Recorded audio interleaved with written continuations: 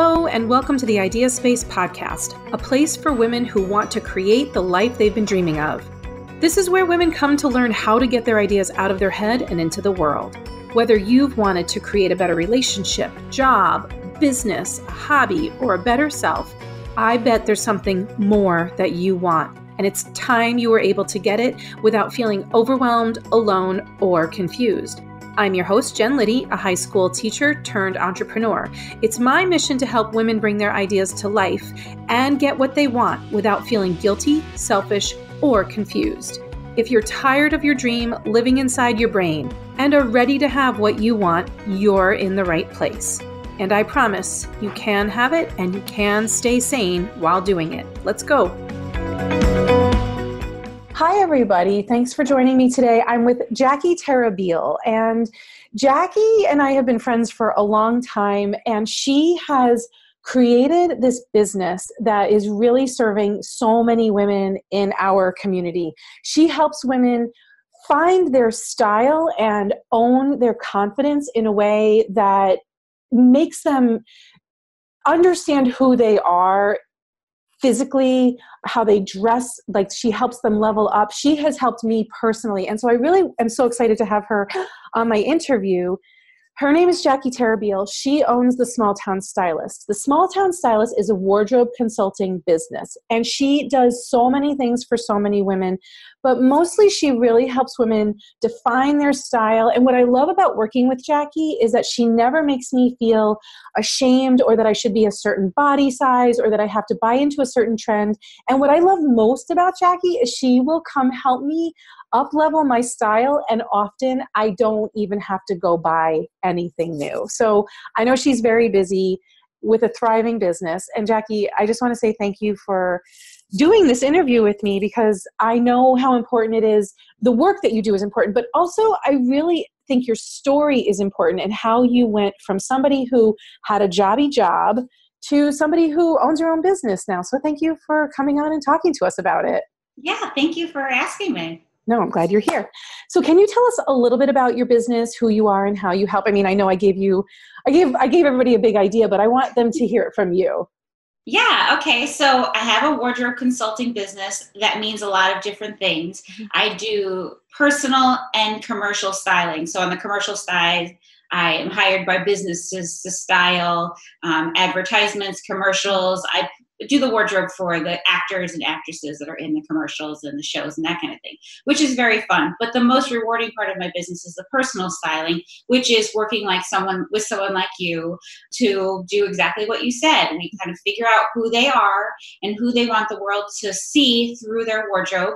We take a lot of things into consideration, like their lifestyle and their business and what they do and what they want people to see when they see them.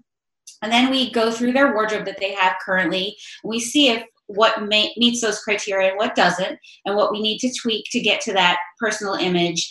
And again, like you said before, it's not about having the perfect body type or being, the coolest dresser or wearing the labels. It's about representing who you are on the inside, on the outside to the world, because whether we like it or not, people do judge us based on how we look.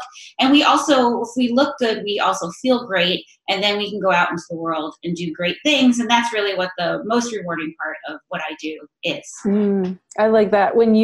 It's really important that the point is you're not about helping people get to a certain label or become label conscious or become trend conscious. You're helping them feel good in who they are so they can go out into the world and do amazing things. Exactly. Yes. So tell me, you used to work in industry, and can you talk a little bit about your experience in industry?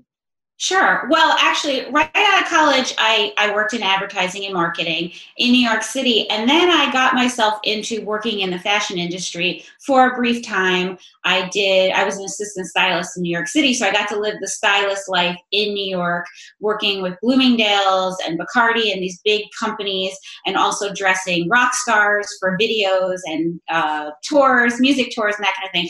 That was awesome.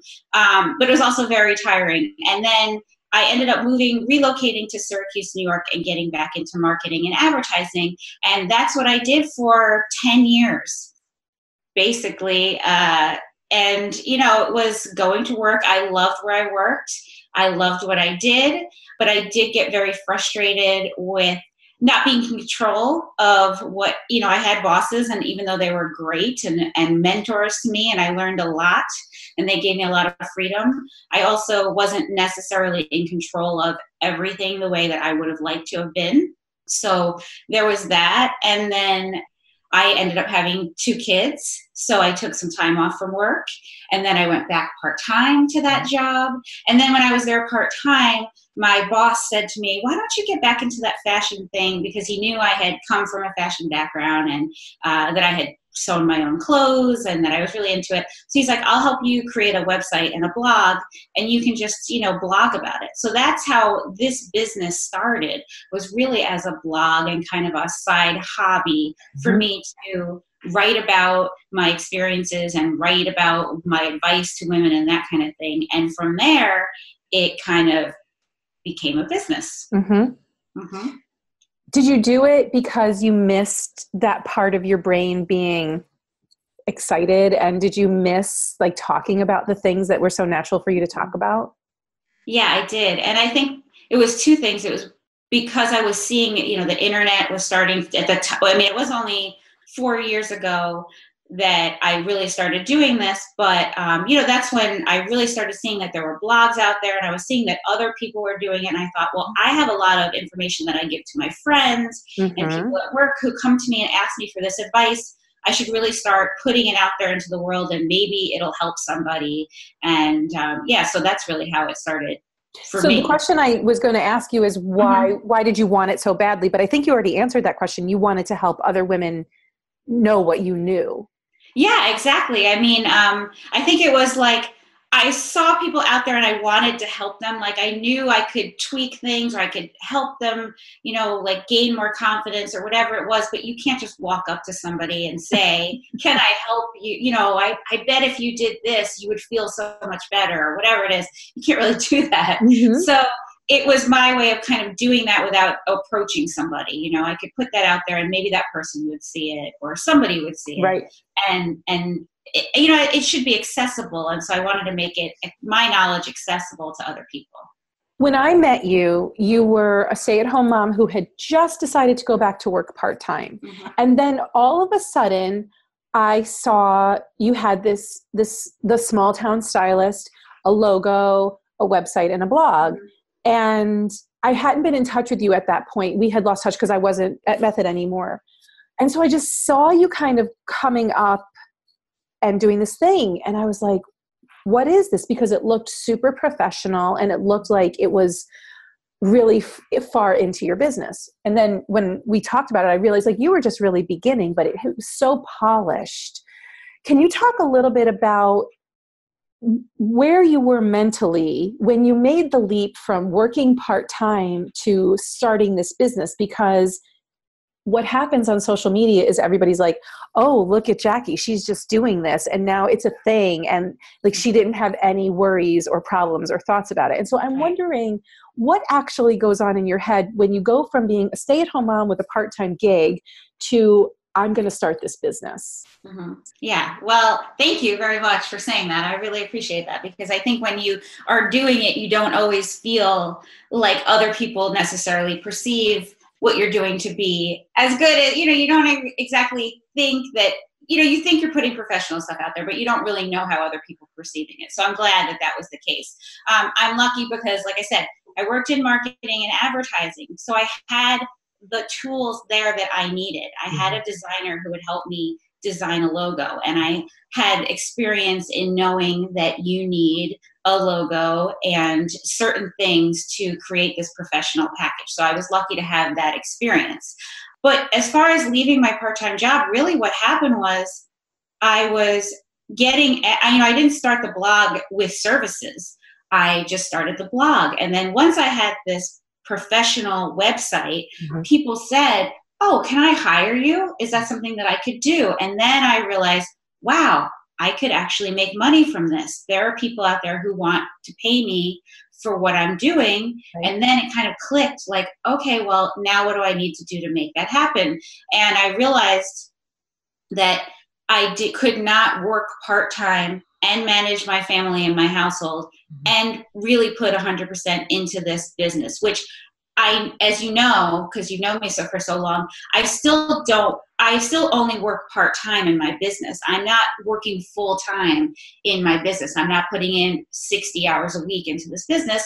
I wanted it to be part-time, but I really wanted to give 100%. And I knew I couldn't do that if I was, working part-time at this other place. So I explained that to my boss, and he was disappointed to see me leave, but he was excited to see me take this leap because he's an entrepreneur himself, and he was, he was excited for me to do that as well. So that's kind of how it came to be. So the thing I love about your story, and this isn't the case for every entrepreneur. So why I love bringing entrepreneurs to this audience is there's not one way to do it. Mm-hmm. And everybody thinks there's one recipe. Like first you build the business plan, then you go get your funding. It doesn't work like that for everybody. Right. You took a hobby and you morphed it into something that makes you money. You love doing it. You have a marketing background, which a lot of entrepreneurs do not have. And that's their big stuck point. That's just a bonus that you have, but it doesn't mean that somebody else can't do this. You also, I want to really point out, you started out looking really professional with your website and your logo done. Now, there are other people who will take a really long time to get that stuff done, but it works for them, right? So I love that your story is, I had a hobby and I have this particular expertise, so this is what I did. I didn't have a huge plan. I didn't have a business plan. I didn't really know what I was doing, but I did it anyway. Mm-hmm. Yeah, and I want people to hear that, because they might not have a logo yet.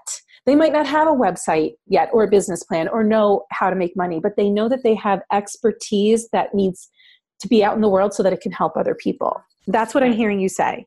Yes, and you just have to take that step to do it, whatever that step is, whatever you have to do.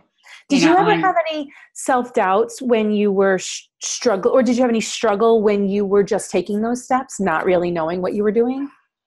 Yeah, of course. I mean, type A personality right here. I wanted my logo to be perfect. I wanted everything to be perfect. Oh, I can't offer gift certificates until I have actual printed gift certificates. All those little stuck points that you create in your mind. Yeah. But you just do it anyway. You just kind of do it anyway. I can't go into people's homes until I have a professional checklist that's printed up and beautiful. Well, I still don't have that, and my clients don't care, because I get them results without that tool, Yes. So what do you think your mantra was that got you through those little stuck points? Those perfectionistic things that would have kept you stuck. Yes, definitely. And I feel like that's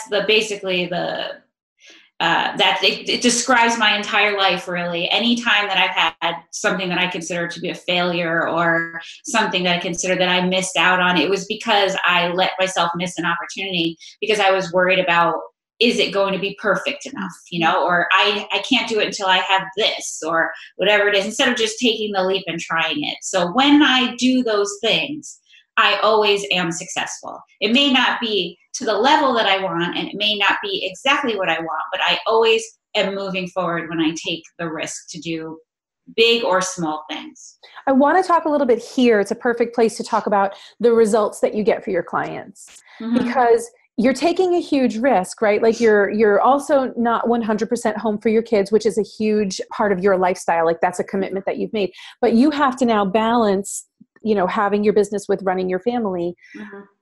And I know that to you, your client results are what fuel your excitement for the business. So can you talk about why this work is so important to you? Yeah, I mean, it's important to me because, I think when I first started liking fashion and wanting to get into the fashion world, and 19 years ago when I worked in New York City, it was all about how things looked and labels, and seeing the famous people and going to the runway shows and all those things, which are super fun. But something felt like it was missing. I felt like people presumed that I was superficial for loving those things. And really, I wasn't. They made me happy, and getting dressed and feeling good about myself made me feel happy. And then I was better with the world. So really what I want to do, and one of my goals that I want to do, is to show people that fashion and clothing and style doesn't have to be frivolous. It actually is really emotionally deep for a lot of women. And, and that's okay. That's okay. How we feel is really tied to how we look or how we think we look. Mm-hmm. And I kind of want to just get women to understand that there's no right way to do things. There's no perfect way to do things, and that you can be who you are and feel great about yourselves, and express it in the world and through your clothes, and then go out and achieve whatever you want to achieve in your life. So it's really tied to that. And that's what I think for me is the most fulfilling, is seeing women who say, I have no style, or I don't know what I'm doing, or I'm a total mess, or when you come into my closet, you're going to die because it doesn't make sense at all. And then I go in there, and a lot of times we see that they do have a personal style. It's right there in front of them in the closet. They just can't see it. They're so blocked to what they've, put together. Or sometimes it's all over the place because they don't actually know what they want to express to the world. So we have to figure that out together, So really it's an emotional journey, and it's a getting to know yourself kind of a process before you can really start putting your clothes together. And that's really fun and fulfilling for me and for my clients who say, well, oh my God, I can't believe, I said, your personal style is right here. Look, it's here, here, here, and here. And they're like, I had no idea, but you're right, and wow, I'm doing pretty good. I'm not doing as bad as I thought, Yeah. What I'm hearing you say is that you almost unearth or reveal it for them. Mm-hmm. Yeah, because a lot of times I have a service called the Closet Edit, but really I want to call it the Shop Your Closet service, because we go in and I can put together usually 6 to 10 outfits with the clothing that you already own in your closet, but you are so used to seeing them in a certain way, or you're just blocking it thinking, I don't have anything, that you don't see how you can put that together in a way that you love. And so I can do that for you, and then maybe teach you also how definitely do it for yourself. You definitely are educative, for sure. Mm-hmm. It reminds me of what I do with my clients. And I sometimes worry, are my clients going to get results? But what I've realized about coaching is it's not my job to do the heavy lifting for my clients. But I show them what they're capable of. I stand next to them and show them. And you are doing the same. You're saying you already know what you like and don't like. You already know what works and doesn't work. Let me give you some permission and support and guidance. Yes, exactly. And I think for me too, because I do really want my clients to be successful and, get a lot of what we do together.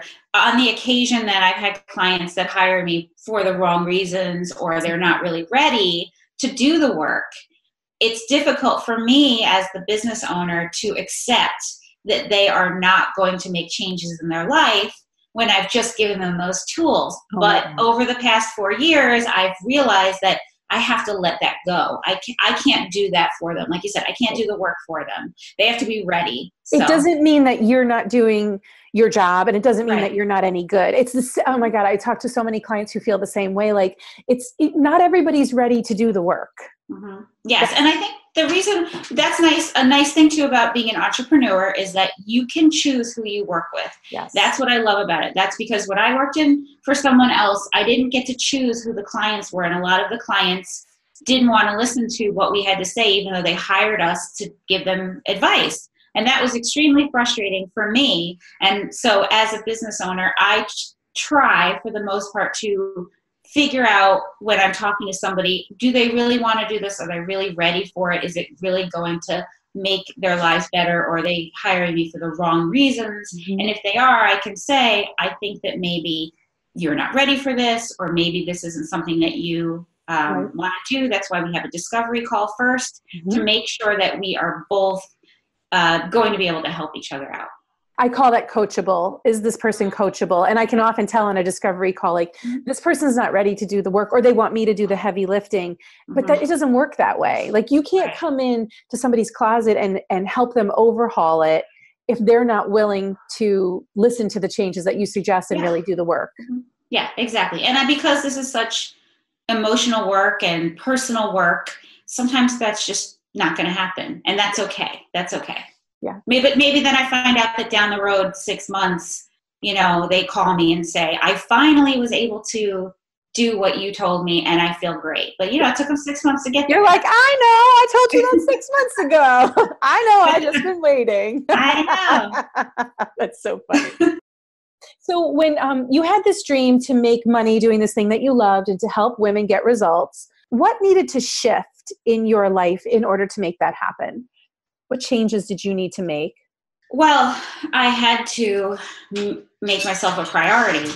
I had to make my work a priority. So I had to make promises to myself that I was going to put this time first towards my business, and other things that would pop up were going to have to wait, and that was going to have to be okay. And that included my husband and my children and my home and other commitments that has everybody survived? Are they all okay? Yes, everybody survived. Everybody survived, and I feel too that everybody is better for it too. I had a story that was running in my head that if I wasn't there for them all the time, that things were going to fall apart and they were not going to be able to survive, or they're not going to be able to do things or whatever. And that's just not the case. And in fact, they all stepped up. I mean, when I have a client on a Monday night, my husband takes the kids to their activities, and my boys, make themselves a snack after school and get their homework done on their own. And they all step up to make it happen so that I can go and do what I need to do for work. And so I would say I definitely didn't give everyone enough credit, and I didn't give myself enough credit. So, if that's what's holding you back out there, maybe give it a try and see what happens. I think you'll be surprised. I want to talk a little bit about why we do that. And I love that story that they all are surviving. Yeah. It's really our ego, right? Like the whole thing is like, oh, but I take care of everything around here. If I'm not here, this is going to go to hell. And so you kind of have to get out of your own way ego wise. Like, okay, I'm a stay-at-home mom with this hobby, but I want to make it a business, which means what? Like that means I have to redefine myself. Right. And then it means I have to give some other people training in how to do these things. I need to give them the time to show up and do them. And then maybe they need to be managed a little bit. So there's always a lot of like, it's easier if I do it myself for moms, especially. So there's a little bit of retraining there. And then there's you're looking around, you're like, oh my God, they're totally fine without me. What does that mean for me? So it's a big ego trip that we're just trying to get over. It is. And I think too, for me, it was feeling guilty. Like I should be this, and an idea of, like you said, well, this is just a hobby. And am I putting what I want to do in my hobby ahead of the selfish of you, right? Very selfish. Yes, exactly. That's how it felt until you kind of work through that. And then when you start bringing in money and you start building your business and you realize this isn't a hobby, this is a real thing, then you start to kind of reconcile that in your mind. Like, okay, this is not just for my fun and pleasure. This is to contribute to my household and to teach my children that it's important for your mom to have a job, and that your mom has to prioritize her life just as much as she does for you, and all these things. And having boys, I feel like it's really important now. I kind of forced me to teach them how to do the laundry and the dishes and cook, and they can do all those things to be self-sufficient. And so it really benefited them, I think, for sure, too. I think that's a great point. So it was good for you and it was good for them. It's good for everybody. I think so, for sure. Yeah. I love that. What do you wish you had known prior to all of this, prior to making the little shifts and going from the job part-time to entrepreneurship? What is something that would have changed you if you had known back then? Well, I wish that I had done this sooner, honestly. I really do. I would say I don't know if it really would have worked because of the market, or at least that's what I tell myself, that the market wasn't really ready for this. Or I know that maybe I wasn't ready for this. I have amassed this, 15 years of working experience and life experience and all that. So, that made me ready. But I would tell myself to go for it even sooner and just try to do it even sooner, but you live and you learn and you don't know. So, but I try to remember that now when I'm like, well, maybe I shouldn't do this, or maybe I shouldn't try that. Well, I'm not, I'm no spring chicken anymore. I got to make this happen now, so now's the time. So now that you've done it, and I know that you want to scale and that you have ideas about how to do that, you have ideas about how to expand and bring your message to more people. How will the world be a better place because of the work that you're doing and the sacrifices that you're making? Like, why is this so needed in the world? Well, I think that, I think that on just a practical scale, what I do is really just branding, personal branding. And the way the world is right now, everybody has a business because we can do so much with technology and online, and we have our social media, and the young children already know about, my kids who are 13 and 10 already know about branding because they're doing it on their social media and their Snapchat all the time. Subconsciously, they don't even know it. So I think for me, it's important to help women, especially women who are my age, who are, Generation X. We didn't grow up with this, having to constantly be putting out an image. And the image that we did want to put out when we were teenagers and in our 20s is totally different than the one that we want to do now. And it's important to help teach women how that is important to their brand and to their businesses to continue to grow, and to their careers. Not everybody was kind of brought up or taught how your personal image and your dress code can affect positively or negatively how successful you are, whether you get that job promotion, whether your business takes off, that kind of thing. You're building a trust with people through how you look. And so I feel like it's needed more now than ever for everybody, not just women CEOs or women who are in big cities, but everywhere. So I feel like if I can, I want to go virtually expand my business so that I can help women all over. The name of my company is the Small Town Stylist because I live in Syracuse, New York, which is not a small town, but it's smaller than New York City and LA and some of the places where I've been working before. And I feel like style can be available to everybody, whether you live in a small town or you live in a big city. So that's how I want to impact the world with what I'm doing. I will tell you, and this is just like me speaking as client of yours, that when I owned a fitness studio, I walked around in fitness clothes all day long. And everybody was like, aren't you so lucky? And for a long time, I thought, oh, I am so lucky because I get to wear just like really comfortable clothes all day long. But eventually that wears on you and you don't see yourself as professional or even intelligent, certainly not attractive or sexy. And I think that it happens when I was a mom. It was the same thing. Like when I was a stay-at-home mom, it was yoga pants every day and some big giant shirt and like a big messy knot on top of my head. And that was kind of every day. And it's acceptable to walk around in like this athleisure, which is wonderful. And at the same time, I did not feel like I was showing up as my best self.